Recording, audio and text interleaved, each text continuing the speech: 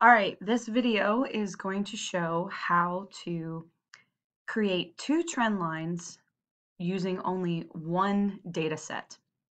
And the purpose of this is for fitting different regions of a heating curve so that we can get trend lines for the flat regions versus the sloped regions. So I have got a set of data here that includes the time in seconds, and then how the temperature is changing as that time progresses. I'm doing this in Google Sheets, but all of the things I'm going to do here should be possible in most spreadsheet programs. You may just need to figure out where those features are located depending upon which program you're using. In order to create my initial graph of this data, I'm going to click this Insert Chart button, or I could come to the Insert menu and go to Chart here, but I'm just going to click the button. If you've got your data set up in the spreadsheet, sometimes it will be able to guess which data you want to plot.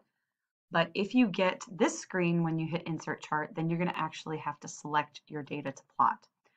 So I did this intentionally because I wanted to just show how to handle this situation if it occurs. So notice here the graph shows up and it says no data. I'm going to make this a little bigger. And over here on the right, there's a chart editor screen. Google Sheets, for whatever reason, likes you to set the Y values first and then the X values. So the Y values here are referred to as the series. So I'm going to click Add Series, and then it's going to ask me to select a range. And I'm going to select from the label all the way down to the bottom of my data. Now your data might be a lot longer than mine, but this is just for demonstration purposes. That's why I made it shorter. Okay, now you'll notice that when I did this, the chart type that is applied is actually a column chart. So now is the time to change your chart type to what is appropriate for scientific data, which is usually a scatter chart. So I'm going to select a scatter chart here from under setup. And now we can start to see something that looks a little bit more like the data we're expecting to see here. So two different regions in this data that have different slopes that we're going to want to fit with trend lines. Now, there aren't any other numbers on our graph yet because we also have to tell the graph which values to use for the x-axis. So I'm going to now click Add x-axis. And if it doesn't give you the option to select a range, note that the little graph looking icon here on the right, that allows you to then click that button and then select a data range like we did initially for the y values. So for the x values, I'm going to choose the time column. I'm going to drag all the way down, and I'm going to hit OK. And so now you can see we have both x values and y values on this chart. And again, our data is all showing up, so both regions of the data. Now, before we move on to labeling this properly, let's just point out here that the goal here is to fit both of these different sloped regions of the graph. And if I go to apply a trend line to this as is, the trend line is going to be under the Customize tab, and then under the Series tab, you scroll all the way to the bottom and you'll see this box for a trend line. If I click that box right now, it's going to apply a trend line for the entire set of data. And that's not what we want, right? We want a trend line that's going to fit this region down here that has a lower slope, and then we also want a second trend line that's going to fit this other region up here that has a steeper slope. And we'd also kind of like the data to be different colors so we can really make these two regions stand out. So I'm going to get rid of the trend line for now. And I'm going to show you how to split this data into two separate series, but still have it plot sort of the same way that we're seeing right now, just with it separated into two separate series. The way you do this is pretty simple. We're going to first find the point where we want to split. So if I note here, this last point in the less steep region is at 65 seconds. So you can note the 65 there in that little label. So if I come down here to 65 seconds, I can see that that's my last data point for that section. So I'm going to take all the temperatures that come after that point. I'm going to select all of them. And I'm just going to drag them over to the next column. Notice that by doing that, I did not change the row that they're in because I still want them to be associated with the X value given over here in the first column of 70 seconds. I still want those X values to be associated the same way, but I basically want to split the data here so that I've only got data points for the first few X values in one series, and then I've got the data points for the next set of X values in the second series or second column. I'm also going to label these now so that with something that makes sense. So this first set of points in the region that was not as sloped, right? That had a smaller slope or was flatter. That is the phase change from solid to liquid. So I'm going to label that as the solid to liquid phase change. And then the steeper sloped region, which was the second set of data points down here, that was representing the point where we're just warming up the liquid phase. So I'm going to label that as the liquid. Now coming back to our graph, you'll notice on our graph, we've now lost a bunch of the data, and it's also positioned somewhat oddly in the graph. So that's because if I double click on the graph and I come back into setup and I come down here, you'll notice that what's being plotted right now is the x-axis values and my solid to liquid phase change series, right? So you can see that that label updated when I changed it in the chart, or sorry, in the table.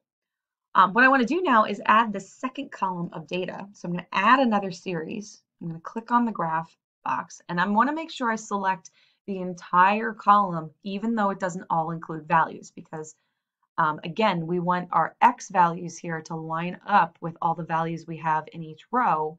And since our X values go this entire span, then we want our series of Y values to also cover the same range of these rows in the table. If you note here, this range is from cell 1 to cell 39, so row 1 to row 39. I'm going to click OK there. And if I come back in here and investigate these other series, notice that for the B column, it was row 1 to row 39, right? And if I look at the time column, it's row 1 to row 39. So you want to make sure you're using all the rows when you plot it.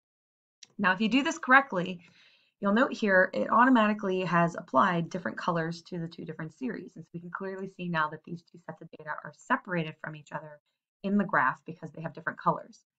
And in fact, if I double click on the data and go under customize and then under series, I can change the color of those points, or I can also add my trend line. So if I add my trend line now, notice it's only fitting that first segment of the data. If I click on the other series, oops, maybe it doesn't work that way. Let me show you how to switch series from within here. So if I'm in the Customize tab and I have this drop-down menu here for the series, I can switch to the other series by just using that drop-down menu, and now I will be editing the points that are in red. And so again, I can change the color if I want to, and I can also add my trend line. And so now you will see both of these sets of data have their own trend lines. And if I want to show the equation for those trend lines, that is going to be under this label drop-down menu. If I go to label and go to use equation, up here in the legend at the top, it's going to now show the equation for the trend line for the red data.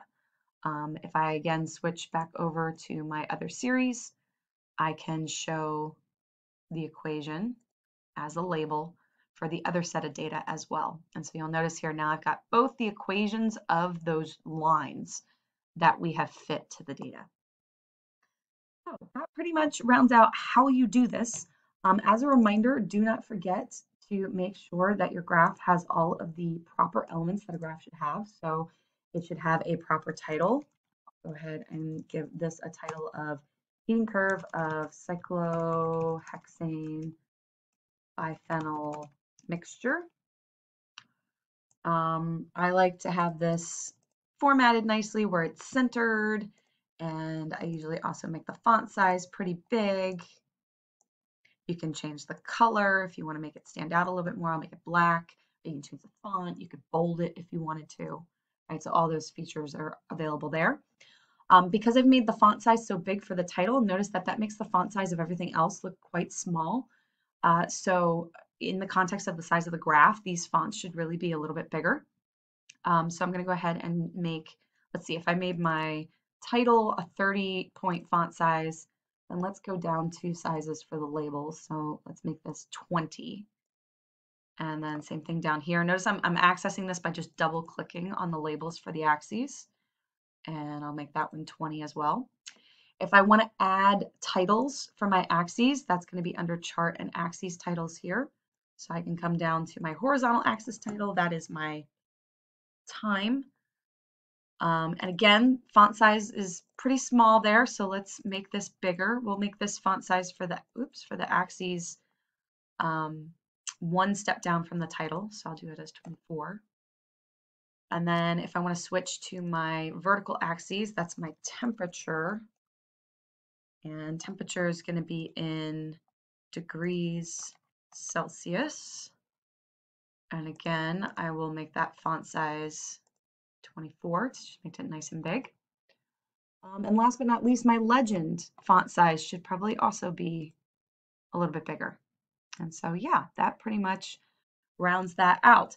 Now, if you, let me go ahead and just show one last final thing here. So if you wanted to print this graph, let's see, I think you can download it as an image or download it individually as a PDF. But if if we were trying to insert this into an actual lab report, then what we would really want to do is bring this graph into a word processing document. So what I'm going to do really quickly here is open up a Google Doc and just show you how easy this is to import the graph. So if I select on the graph, and I can either do Control Copy, or I can come up here and go to Copy Chart. And then in the Word document, if I just paste, it'll give me the option, if I'm using Google Docs, to keep the spreadsheet linked. I highly suggest that, because if you decide at some point that you want to go back and change something about your graph, I can switch back over to Google Sheets. Let's say I wanted to rename this to, instead of calling it a heating curve, let's call it the freezing point determination of the cyclohexane biphenyl mixture. All right, so I changed that title. I could, I don't know, let's make this bold or something like that. You could even change things about the data. A lot of things could be altered here. But if I come back to my Word document now, I see how it now has this button that says Update. If I click that, it will grab all the updates to the graph from the Excel or from the Google Sheets file, which is super nice. I can also resize this once I get it in this document, but remember that size-wise, graphs should always be about the width of the page that you're putting them into. So always make them as big as possible. And yeah, you could then just create your second graph and post that in here on the same page if they both fit. And then just export or download this file as a PDF to finish off the assignment. So I hope that was helpful. I know it was a bit of a long video, but hopefully that helped understand kind of how you're supposed to go about creating these graphs for this lab.